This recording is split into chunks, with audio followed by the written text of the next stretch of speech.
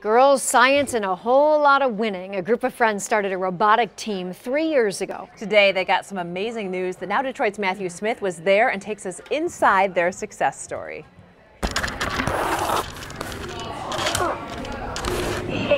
Howdy do. To be honest, they excelled much quicker, much faster than I thought they would. 5 12-year-olds, 5 friends, 5 programmers of Dash.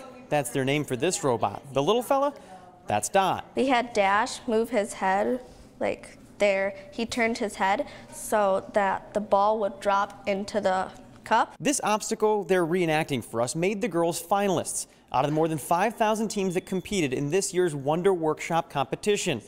They say the Dashers, they call him Gumdrop, was a bit rusty. He's nervous, he's stressed out. But he got the job done soon enough.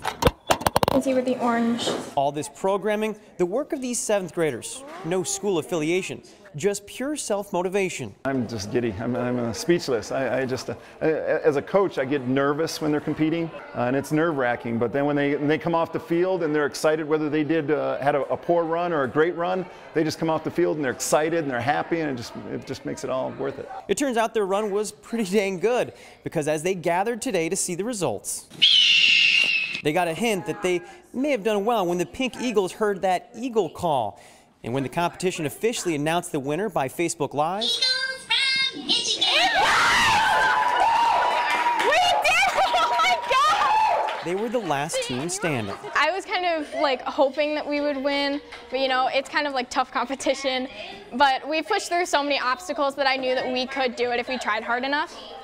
And they certainly did put a lot of work into it. It wasn't just the program, but you can also see the design. This is the 5th version of what they actually did to make Gumdrop run through that obstacle course. And they've got a lot more work ahead, because now that this competition is wrapped up, they have more that are coming up in a matter of days and weeks. We've got the information at WXYZ.com. For the Now Detroit, I'm Matthew Smith. Did he really say they were 12? Well, when they started the process, Isn't that incredible? Incredible! I love that. I love that they're doing that. My daughters are taking coding at her school, and the girls are all into it. They're loving it. It's awesome. Wonderful to see, right? Yes, we need more women in the whole STEM fields we and all do. that. We got to start them young. So congratulations to them. Great work. All right.